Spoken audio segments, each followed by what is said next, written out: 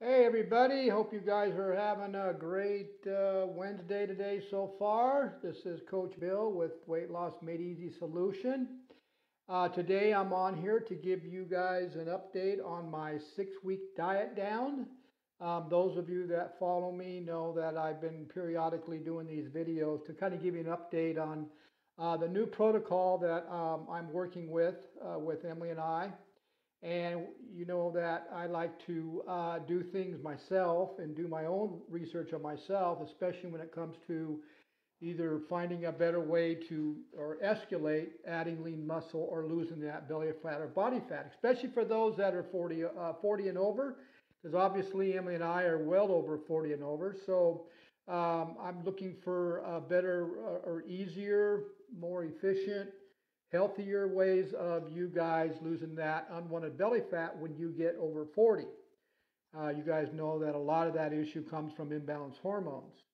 So you can go to my YouTube channel, guys. You can type in Bill Mabry, subscribe to it. There'll be some videos on there concerning how to escalate belly fat.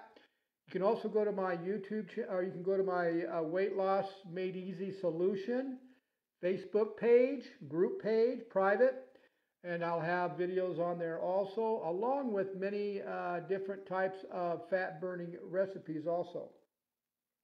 So guys, this is my update on my 6-week diet down plan. I'll be honest with you guys, the last couple of weeks I screwed up, but I'm glad I did, because this shows how we're all so different as individuals.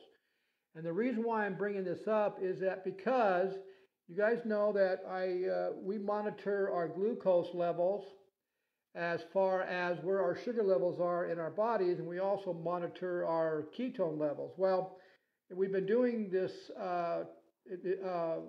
this primal eating or ketogenic diet, what you guys want to call it, combining it with intermittent and prolonged fasting, and also very, very low carbs. And I mean, I'm trying to stay at 20 or less during the day.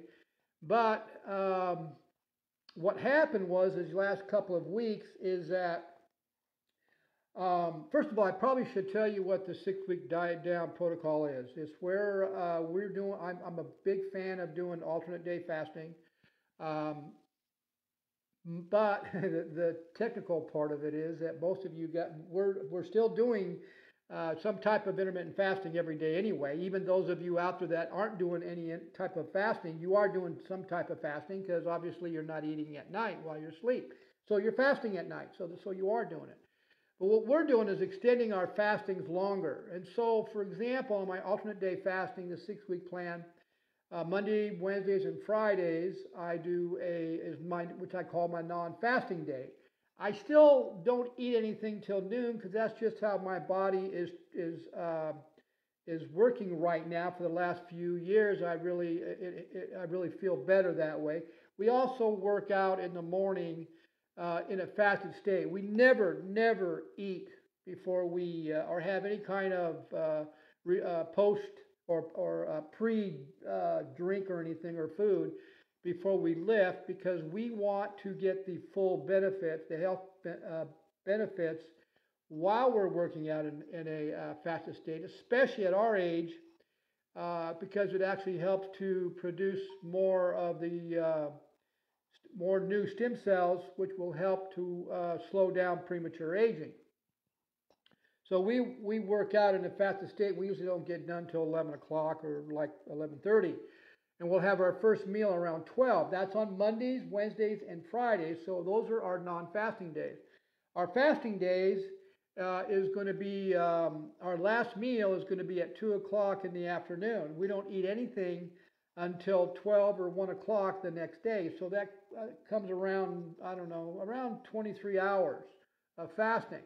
So we're doing our fasting days is Tuesdays, Thursdays, and Saturdays. Now, because Emily and I work out so hard, and we're looking to really keep adding lean muscle, on our fasting days, we sometimes will have our first meal at around 9 or 10, but it's going to be a very high good fat, moderate protein meal, very, very low carbohydrates. Like I said, I'm trying to stay down in the 20 grams or less per day. So we'll do that on Tuesdays, Thursdays, and Saturdays. Now, sometimes I don't have that first meal at 10 o'clock. Sometimes I do, sometimes I don't. It depends on what I'm doing that day or where I'm going. But I got to be careful because I do want to put on lean muscle, so we just want to make sure we're getting enough protein each day. Those of you that are 50, 60, or 70 or older, you have to take particular care about your protein intake because you need more protein being that old. You're not young anymore, so you're not metabolizing the protein the same, so you need a little bit more. We found that out. And science is also saying the same thing. But anyway, what happened this last couple of weeks, guys, is I basically sabotaged my at least 2 weeks. How do I know that? Well, by testing my blood sugars on my fasting days. So what happened was I knew that I'm carbohydrate sensitive, which means I'm sensitive to higher carbs during a meal, especially starchy carbs. They really react to my body badly, which means it raises my sugar level or my glucose level in my blood dramatically, and it stays in my blood for a while, because I'm storing a lot of that in my muscles and in different organs. I'm not burning them off, I'm actually storing them. So what happened these last 2 weeks is on my last meal on those days, or if I'm doing a Tuesday meal at 2 o'clock, I was having a little more carbs. Now, not going crazy with it, but I was having a little more carbs, which means I was probably having 30 to 60 grams of carbs on my last meal. Now, because my body is so sensitive to carbs, it reacted to where my blood sugar jumped way up. Now, my blood sugar normally, when I'm doing everything right, I'm staying at the 20 grams a day or lower, and I'm keeping my last meals very low carbs, having most of my carbs at my first meal. I'm going to be at the blood level or glucose level that I want to be at. That's putting me in deep autophagy or fat adaptation. And I'm going to be in the low 80s, mostly 80s down to mid 70 range. And then on my fasting days, just before I have my first meal in my fasting days, I'm going to be all the way down to 62. And you guys saw that video I did a couple weeks ago where I tested my blood live and showed you how far down I got to 62, which most health professionals, doctors freak out at that because they have no education in fat adaptation. But you guys do. You guys know, and you've heard me talk about that once I get down to the mid-70s or the low 60s, because I'm fat adapted, my body has switched over from burning the sugar or the glucose in my blood as its primary energy. My body's so fat adapted that I've switched over to burning the ketones that my liver is producing as its primary energy. And besides, science has been telling us this for decades, that when you switch over to burning ketones, which come from your fat, your own stored fat. So I'm taking my own stored fat, putting it in my liver, and my liver is converting it into ketones, and that is what I'm burning as my primary fuel, which is known by science as rocket fuel.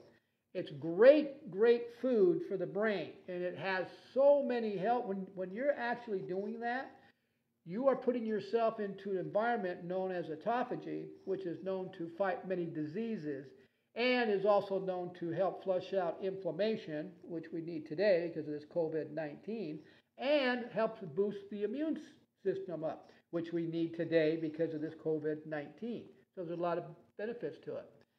But what I did was I was having larger amounts of veggies. I might have been overeating on my nuts. On Friday nights, we would have a date night. I would probably go out and have bread or more stuff than I normally would. On Sundays, which normally is my off day, I may have a burger with fries and stuff. Well, this all added up because I'm so carbohydrate sensitive. This started to add up, and my blood glucose levels were bouncing up to around 94, 89 in that range, and that's not normal for me. And my ketone levels were low. So I was monitoring this with my glucose meter, so I had to make some changes. So what I'm going to do right now is I haven't checked my sugar level yet, and let's see where it's at right now, and then I can explain why it is where it's at. So honestly, I don't think it's going to be as low as I want it because my body hasn't adjusted to the lesser carbs yet, I think. So I've got a lot of stored glucose or glycogen sitting in my muscles and in my organs, so I'm using that up now. I am back on track on doing 20 grams a day. I'm back on track on eliminating most of my carbs at my last meal, staying very low on those. But I just started, so let's see what happens. So I'm going to go ahead and get ready here. So here's, which finger do I want to do? Let's do this finger here. Okay, let's go here. Here we go. Let's get some blood out of here. Let's see. There we go. I got a little bit of blood. Let me get some more out of here. If I don't get enough, it won't register. Come on. All right, I got some in there. Let's turn my meter on. I got my meter on. Let's put my strip in there. Got it going. Got some good blood going here now. Go ahead and see what happens here. Okay, here we go. All right, there we go. Let's see what happens. Okay, I'm at 86. Which is not bad. I mean, I'm happy with that. I've got a numerous amount of ketones that my bodies are utilizing. Honestly, I thought I would be back up in the 89s or 90s. So let me tell you what I had to do. I started yesterday. What I had to do, guys, is yesterday was my fasting day. So I ate some eggs and bacon at around 10 o'clock. And that was it. I had no vegetables, no carbs. So I did that. So then at 2 o'clock, which was our last meal, because it's our fasting day, at 2 o'clock we had fish. I had fish, shrimp. I had an avocado with celery in it and with balsamic vinegar. And I took a tablespoon of olive oil along with that, and kept my carbs super, super low. And then what I was doing these last couple of weeks during my fasting days is around, I don't know, I think it was around 7 o'clock or 8 o'clock, I was actually having a fat coffee with heavy cream in it. So obviously I wasn't doing a true fast because cream's got calories in it. I was doing that for 2 weeks, a couple times a week during my fasting days. So that pretty much affected me. Now, see, Emily's different. Now, she could do the same thing I did. I mean, she did the same thing, but her blood sugar stayed way down still. That just shows how different our bodies are. I am very carbohydrate sensitive. I can't do that. When I fast, I have to do a true fast, means 0 calories, none, in order for me to get down to my normal blood sugar and to stay within fat burning to maintain my low body fat or take on more fat or take off more body fat. So being at 86 at around 22 hours, 23 hours, I think is good. I mean, I've got a good amount of ketone. Now, also I exercised before I took this, and we all know that your glucose levels are always going to be higher when you exercise because that's just your body's natural way to reach into the muscles and draw some of the glycogen that's stored up in the muscles. You're always going to have a certain amount of glycogen in your muscle, which is glucose, sugar. And it's going to take that glycogen, convert it into glucose while you're exercising, so you have enough energy to actually burn off or to keep going through your exercising, because you do need energy. So I worked out about an hour and a half ago. Normally what you'd want to do is probably take your glucose readings 2 to 3 hours after you train, and then your glucose levels will drop. But I'm happy with seeing 86, my glucose level, an hour after I'm exercising, because that just showed that I'm basically back to where I want to be. Now, what I'm going to do for these next couple of weeks is I'm going to be very, very strict on my amount of grams of carbs I bring in my body. I'm going to keep my last meal very, very low on carbs, but I'm going to my first meal on my non-fasting days, I'll add a little more carbs to that meal, which is around noon. So I'll burn a lot of it off. Now, some of you might be freaking out, or if you're a medical professional, you might be freaking out saying, well, that's way too low carbs and you're going to crash. Well, you guys saw my readings a couple of weeks ago. I was all the way down to 62. I worked out prior to that number, which means I had plenty of energy to exercise even though my glucose levels were low. Because remember why? I'm fat adapted. I don't need the glucose in my blood to operate my body. My body is very efficient on switching back into ketone mode, where I'm using ketones as my energies. And that's why I can continue and recover as quickly as we do when we exercise, and why we aren't tired, okay? Because our bodies are fat adapted, and that's where you want to get to. No, it's not going to happen overnight. You got to train it. Just like I said, you know, each of us are individuals, so how long does it take? Who knows? We'll just see, you know, you just got to see how strict you are and what kind of a protocol you have, and if you're eating enough good fats or eating enough good protein, you know, that determines, because science has been telling us that even if you consume very little carbs, your body is going to go into an environment called glucogenesis. Glucogenesis will take the proteins that you're eating and even the fats that you're eating and can convert it into glucose. You see how that works? So there's a safety valve. Body's pretty smart, isn't it? There's a safety valve. So if you're not consuming enough veggies or enough carbs, your body will convert stuff that you already have stored in your body into your glucose, because your brain operates on about 18% glucose. So there always has to be a savings account sitting in your muscles in order to keep your brain healthy. Okay, guys? So guys, that's my video for the day, my update on my 6-week plan. Yes, I screwed up. I'm human. I messed up.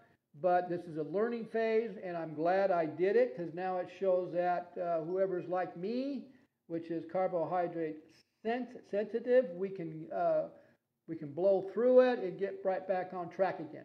So you guys enjoy the day. If you want to know more information about my online personal coaching, on either because you know we become pre and type 2 diabetic consultants now. Also, we're working on a lot of people that have a fatty liver and reversing that. So if you'd like some information on that, you can message me. So you guys have a great day, and we'll see you guys at the next video. Have a good day. Bye.